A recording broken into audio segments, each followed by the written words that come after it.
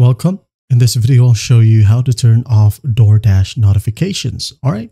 It's actually pretty easy to do right here on the mobile app. Just go ahead and locate your profile right here, which is usually located at the top right. Just tap on it. All right.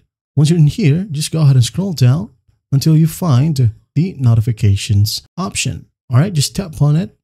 Down here, as you can see, we have order updates, store offers, DoorDash offers, recommendations, reminder, also product updates and news. And as you can see here, I have mine turned off. Now, if you do want to turn it off, for example, you have order updates, tap on it, and you don't want to receive any notifications or updates from your order, go ahead and use the slider right here. As you can see, turn the push notification off and turn the SMS off as well.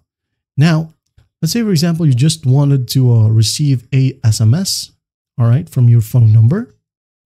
Go ahead and enable this one. All right. Now for DoorDash offers, well, I like this one turned off. Recommendations turned off as well. Reminders right here. If you want some push notifications right here, this is the push notifications. All right. You can turn it on. And the product updates and news right here, I like this one turned off.